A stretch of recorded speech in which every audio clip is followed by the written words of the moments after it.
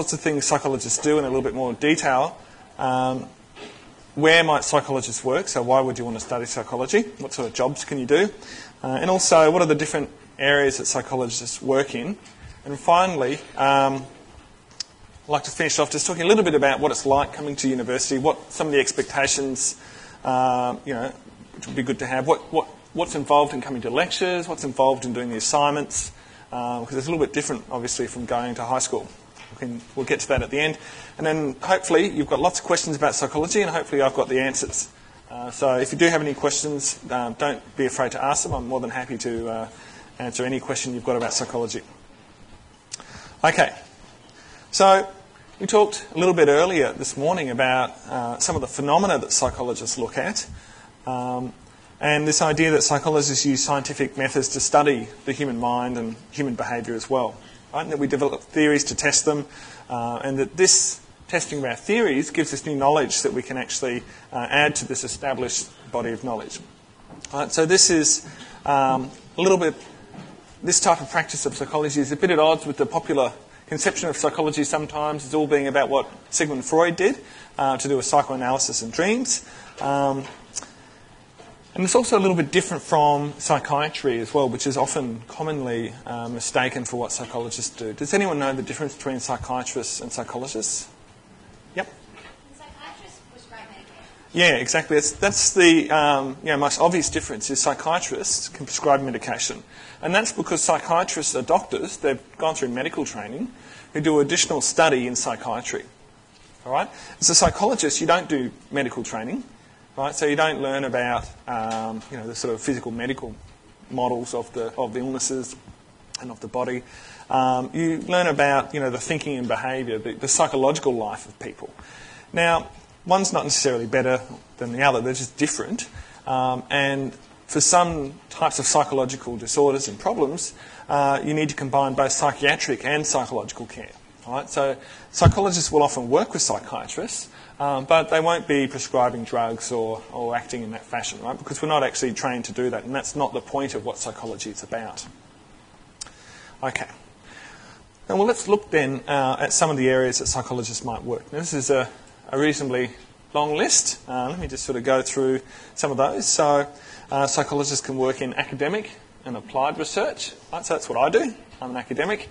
I work in a university, and I work with various corporations and government agencies with the problems they're facing as well. So I spend time talking to students, but also people outside of university and doing research projects. Psychologists can also counsel or interview clients, so they can do that in a private practice setting, and we'll talk more about the places where people might get jobs in a minute. They might design and implement programs to help modify people's behaviour. So one of the goals of psychology is to actually take the knowledge that we develop through testing our theories and actually applying it to real problems.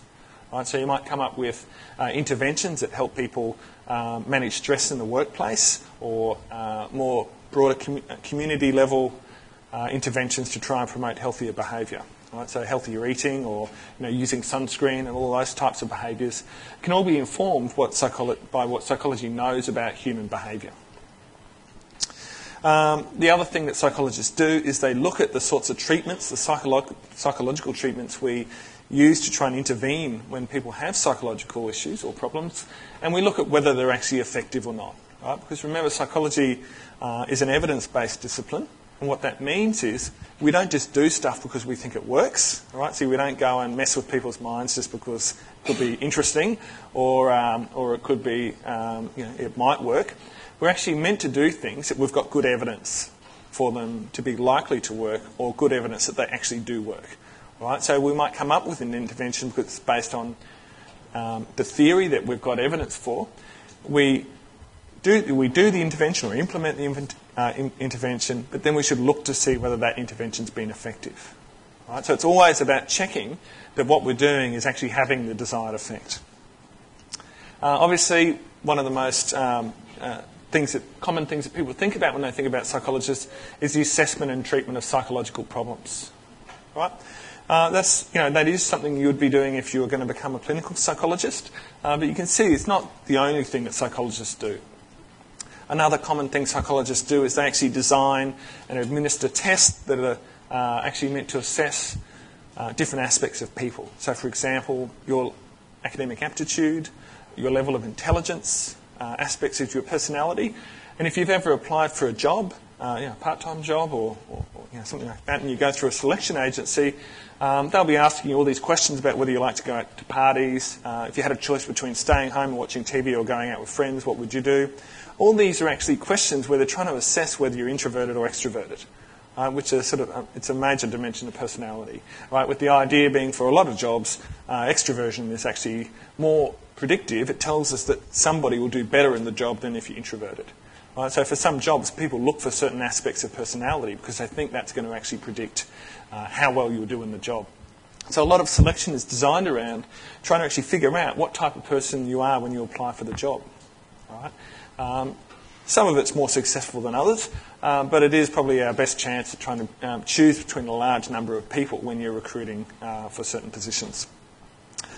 Now, the other thing to keep in mind when you're thinking about what psychologists do is that lots of people who are actually registered psychologists don't have the job title of psychologist. All right? So you can be a registered psychologist, but you might be working as a counsellor, a career consultant, human resources manager. You might be working in an advertising agency, a whole range of different areas. It doesn't mean you're sitting in a clinical setting all the time. Right? That's a component of psychology, but it's not all of psychology. So let's look at the main areas of specialisation that psychologists might focus on, or that you might choose to focus on if you come and study psychology. Right? So you have counselling psychologists. These are people who help individuals and groups with personal well-being, with their relationships at work, recreation, their personal relationships, their health, and also crisis management. So counselling psychologists are typically dealing with people who have got fairly day-to-day issues that just generally need a little bit extra help to get by day-to-day. Clinical psychologists, on the other hand, tend to diagnose and treat and hopefully prevent a range of mental and physical health issues. So they're dealing with people with sort of qualitatively more challenging issues. All right, so that's when you start to get into the problems like anxiety and mood disorders, schizophrenia. These are the things where people actually need quite a bit of assistance to actually help them manage the symptoms they're experiencing. Clinical neuropsychologists, often they work in hospitals. These are people who actually assess and manage individuals who might have some type of brain impairment from an injury, if you have a car accident, or some other type of chemical injury to the brain. If you've been exposed to some toxic chemicals, it might actually, for example, like lead, might actually cause some type of neuropsychological problems.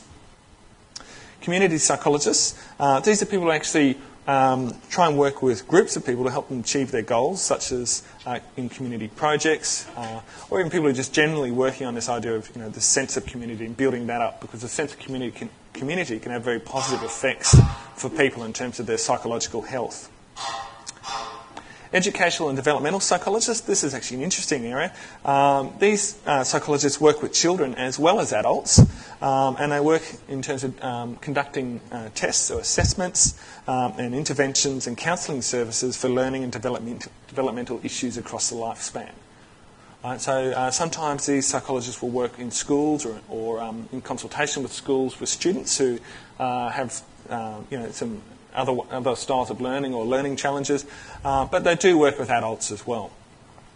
Now, forensic psychologists, a few of you might be interested in becoming a forensic psychologist because you think you get to wear a black coat and carry around a hot cup of coffee and chase after serial killers and things like that, maybe, right? Like on all the shows, or you walk into rooms and into a murder scene and think, here's a person who hates their mother, and I can tell they're 6'2" and they're gone that way, All these sort of forensic psychologists on TV. Unfortunately, forensic psychology is not as sexy as what you see on TV, but it's still very important. Right? So forensic psychologists work in a wide range of areas. Right? They work with police.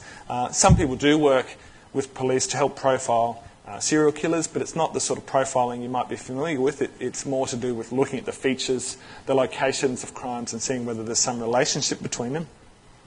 Often profilers get it wrong. That's the other thing. It's not a very precise science. They also work with the courts, right?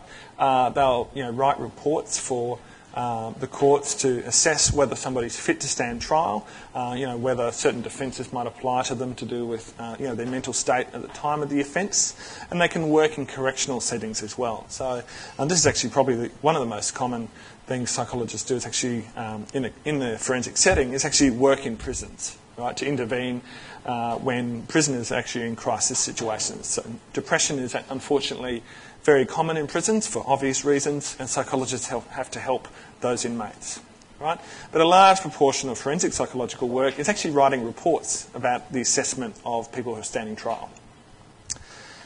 Health psychologists. Okay, health psychologists are people who are actually trying to promote the prevention and treatment of illnesses, and they might work in the healthcare system, so they might promote healthier behaviours in the community, and they can work in a range of areas doing that. One of the master's level courses we have in the school is organisational psychology, and what organisational psychologists do is they specialise in the study of psychology in the workplace.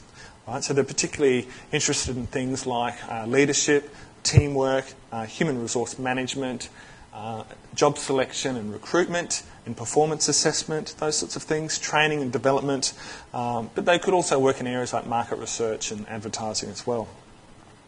Now, sports psychology is also an area that UQ offers as well, and this is where psychologists will work with sports people. They might be amateur sports people or professional sports people. You might work systematically with a club, with a whole team of sports people, to try and maximise athletes' performance.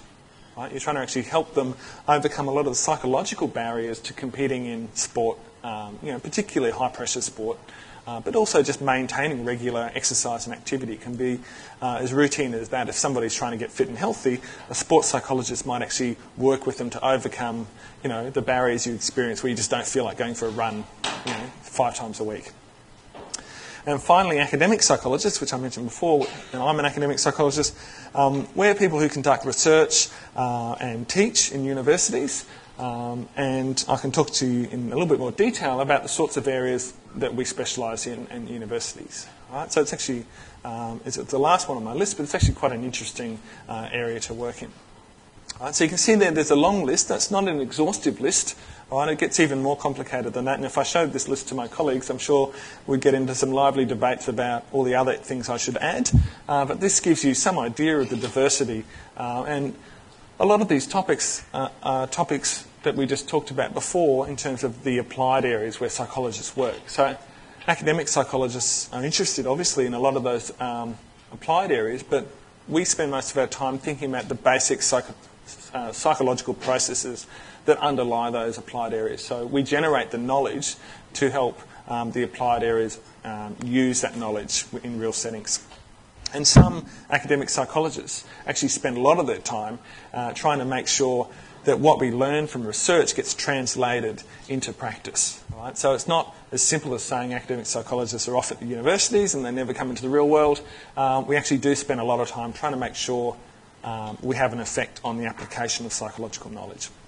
Okay, so as you can see here, there's a wide range of topics like developmental psychology, working with children, but also people as they age through the whole lifespan, so working with young adults, and older adults as well. Social psychology, which is sort of looking at the way in which people interact with groups, both and also at the individual level as well, and there's an aspect of personality there. Cognitive psychology, that's sort of the function of how you think, memory, judgment, decision making. Social cognition, which is a bit of a crossover of social psychology and cognitive psychology. So how do you think about the social world? Perception, emotion, personality, clinical psychology, health psychology, organisational psychology, and it goes on and on and on, and we could probably add another 20 different areas. Essentially, academic psychologists study whatever it is that takes their interest about humans. Okay? So it's a pretty cool area to be able to work, right? Because you get to choose what it is. So these are the areas outside of university that you might be interested in working. Now, it's actually rather fortunate at the moment with the changes to Medicare where psychologists, clinical psychologists, or anyone who's a registered psychologist can now actually, their clients can actually claim back from Medicare their services. This has meant that there's a lot more demand for psychologist services. right? Because it doesn't cost as much anymore to go and see a psychologist. So it's actually a good time to be studying psychology because there are a lot more opportunities. Now, outside of universities, you can work in a whole range of areas. A lot of people choose to work in private practice, so that's where you might engage in clinical psychology or family psychology or forensic psychology. A lot of seeing clients individually, writing up assessment reports, those types of things. You can work for various corporations. You could work for consulting firms, market research companies, recruitment firms, test development corporations, advertising, sports clubs. We've talked a bit about education. I've mentioned universities, but psychologists also work in the area of education in schools and career services as well. Right? So if you do, if you become a qualified educational and developmental psychologist, you can actually work with Education Queensland. You can work in other government departments as well, for example, like Department of Health or Disability Services. They actually employ a reasonable number of psychologists. Corrections, which we talked about before, mentioned Education Queensland, Department of Families, and actually the Australian Bureau of Statistics. I've had fourth-year students of mine go down and work in Canberra at the ABS. And the reason why psychology graduates are particularly sought out for jobs like at the ABS and other government departments is because you get a training in a range of social science research methods. All right, so because psychology is backed by that research, is underpinned by the research skills that you'll develop through your university degree, you as a graduate are rather appealing to these types of government agencies who conduct a lot of research. Because it's a set of skills a lot of people don't have. Psychologists also work in health and welfare services like hospitals, rehabilitation agencies, substance abuse services, youth services and secure mental health. And there are other community agencies as well. We've talked about the various forensic areas that psychologists can work, but the police force actually employs psychologists as well to help them in their recruitment and management of their personnel. Right. There are various counselling services. You would have had a Kids Helpline and Lifeline. They employ four-year graduates as well to assist them in their jobs. The Defence Forces actually employ psychologists. The Defence Forces want to make sure they select people who are psychologically fit to serve in the Defence Forces, but then also deal with some of the challenges and the stresses that Defence Force personnel experience. Non-profit organisations also employ psychologists, again because of their research skills. So I've had former students go and work at the Queensland Cancer Council, which actually does quite a bit of research into changing people's behaviour. And people also go off and get jobs at research institutions like CSIRO. There's actually a CSIRO site located right on this campus, or next to this campus. And the Defence Science and Technology Organisation also employs psychologists in a range of areas. And of course, as we've mentioned before, training and development services employ psychologists.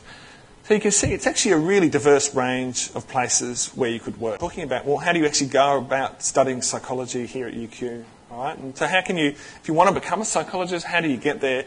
If you're interested in psychology, which is also good, but you don't want to become a psychologist, there are things you can do too. All right? So it's not always just about becoming a psychologist. You might just want to do a few courses to find out about psychology as part of your degree. So there are actually 4 ways to study psychology here at UQ. You can enrol, if the first 3 ways I'm going to talk about here are the pathways to become a fully registered psychologist. Right? It's a little bit more complicated than what I'm about to say just at the moment, but I'll just start you off on what you need to do. So if you're planning on becoming a registered psychologist, you need to enrol in either the Bachelor of Arts, or the Bachelor of Science, or the Bachelor of Psychological Science. All right? Now, the Bachelor of Arts and Bachelor of Science are 3-year programs. You need to do an additional 1 year of honours, and it's a competitive entry into honours. Or you can do the 4 years of Bachelor of Psychological Science. The OP entry, which you're probably wondering about, for arts and science is, I think, around 12. All right? The OP entry for the Bachelor of Psychological Science was 5 this year. All right? Now, the difference is it's a higher OP entry here, but you're guaranteed to get into the 4th year of study. All right? With the Bachelor of Arts and Bachelor of Science, you do 3 years, and then you have to apply for the 4th year. So to give you some idea, this is going to change by the time you guys get to 4th year. This year, the entry for the BPsych science people, to get an individual supervised project in fourth year, which is the way of doing fourth year that gives you the most options, the GPA cut-off point for that was 5.0. Right, so that's credits, an average of credits. Everybody below that still did fourth year, but they did a group project. Right? You still get an accredited 4-year degree, but you just don't get honours in psychology. The GPA cut-off for our arts and science students, unfortunately, was close to 6 to get into fourth year. Right? Now, by the time you guys come through, the GPA cut-off for everyone should be about 5.5. Right? So it's not going to make as big a deal after this year whether you're in arts or science or the Bachelor of Psychological Science in terms of entry to fourth year, except if you get under the cut-off and you're not in the Bachelor of Psychological Science, you don't get to do any fourth year. That's the only difference. All right? You just exit with a 3-year degree. Because our Bachelor of Psychological Science students get to do fourth year regardless of their overall GPA. It's just the GPA determines whether they get an individual project or a group project. Now, if you don't want to become a psychologist, you can actually still study psychology as a single major or a minor, or even just a few courses. Okay, you just pick the courses you want to do, and as long as you've got the prerequisites, you just do them as part of your other degree. Now, your other degree might have certain degree rules that you need to make sure you comply with. So some of the double degrees don't have much space for electives, but as long as you meet the rules of whatever degree you're enrolled in, you can study as much or as little psychology as you want. Right? If you want to become a psychologist, you have to follow the advertised, approved sequence of psychology courses. And this is actually set by the Australian Psychological Society, not by us. Right? So we have to make sure everyone studies a specific arrangement of courses if they want to go on and get registered. Now, if you want to do further study, if you want to become a specialist in clinical or organisational psychology or clinical neuropsychology, there's further study you might have to engage in, for example, a coursework master's or a PhD. So let me explain what this all looks like, probably in a slightly easier to understand format. So here you've got the Bachelor of Psychological Science, which is 4 years long. You've got the Bachelor of Arts, which is 3 years. You've got the Bachelor of Science, which is 3 years. Now, if you do either arts or science and your GPA is competitive, you get into honours, psychology, and do 1 year of that, you are now put in the same position as the Bachelor of Psychological Science people. Right?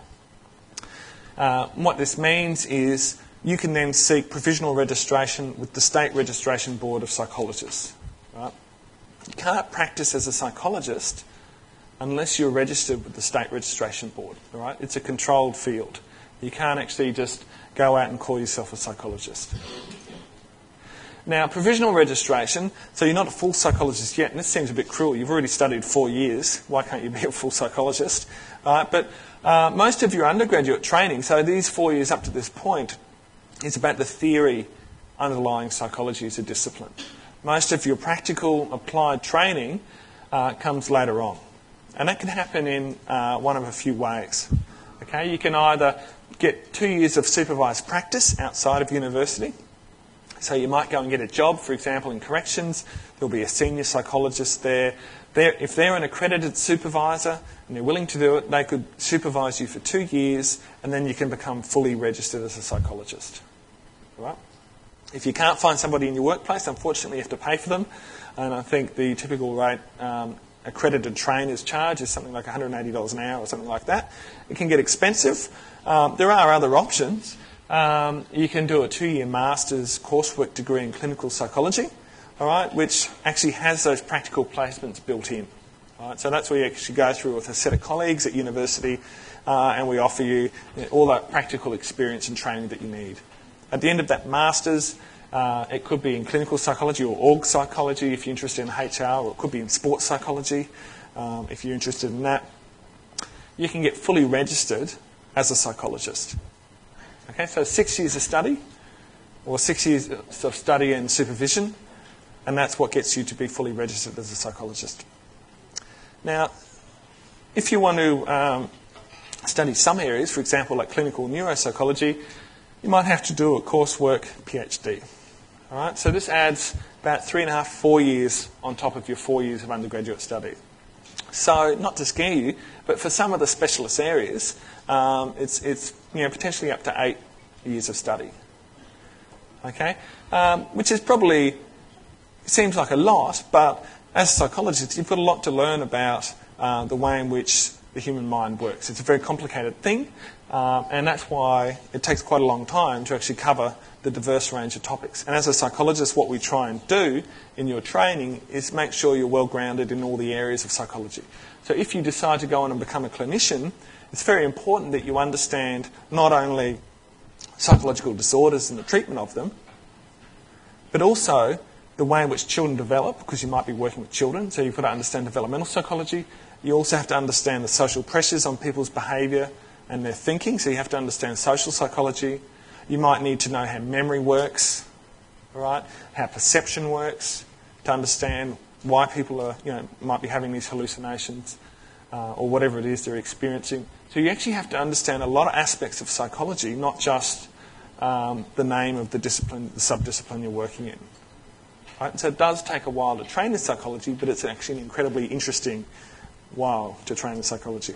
There's another thing you can do if you don't want to become a fully registered psychologist, is you can also go straight from honours into a research PhD as well. Right? So if you want to become an academic, this is actually the pathway you would follow. Right? So after your 4 years of study, you would start a research PhD. And it's kind of like a research internship in some ways, where you work with a supervisor on a research project. Okay? And you would start working as a tutor there as well. So you get a lot of exposure to the sorts of things that academic psychologists do. Okay. Any questions about that rather complicated pathway to becoming a psychologist? Or remember, if you don't want to be a psychologist, you can just study some psychology as part of your degree. You don't have to do the approved sequence necessarily. Yep. If you're a registered psychologist, do you then need to do your doctorate? You don't. Okay, so the question is, if you become a registered psychologist, do you have to do your doctorate? No, not at this point. They're still working on the recommendations or the rule that if you want to become a psychologist, you have to do a master's. They're still working at that level. So all that's required is that you have 4 years of university training in an approved psychology course, plus at least 2 years supervised practice, or a master's degree, in a coursework master's degree in clinical, sport, or organisational, or educational, developmental, or forensic psychology. All right? There are actually no different type. You can't register as a type of psychologist. All your training is designed to be a generalist training, even at the master's level. So if you do the Masters of Clinical Psychology, you still have to cover some of the other areas of psychology as well. There's no such thing as a clinical psychologist. There's a registered psychologist. Yep.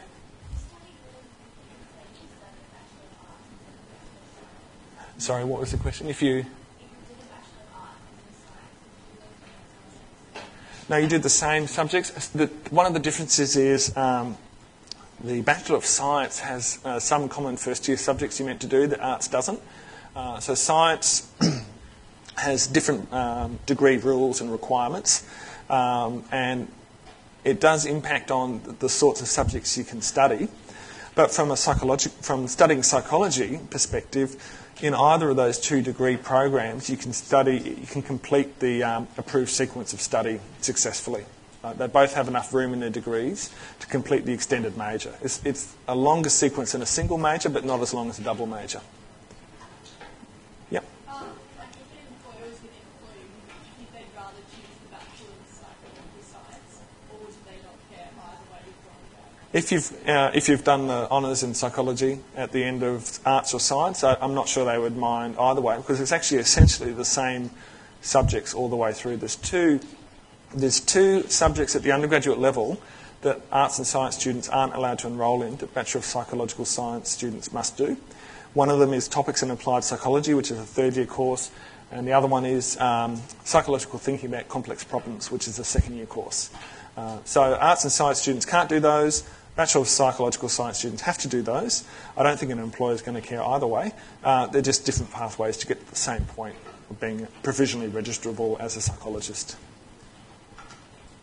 Any other questions at all about studying psychology right now?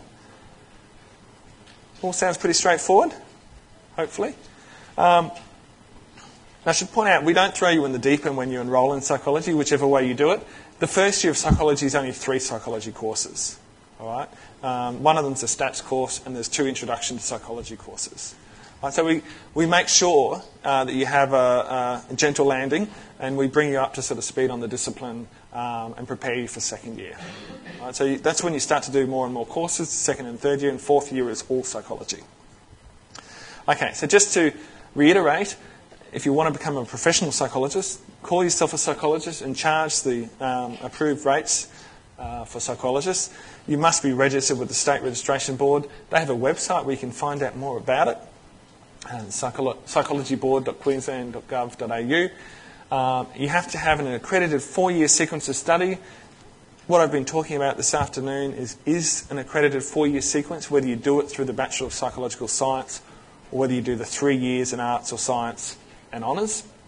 And as I said, you have to have 2 years supervised practice or a master's degree and the various professional development activities, which are just ongoing activities to make sure your psychological training stays current. So like attending conferences and workshops and things like that.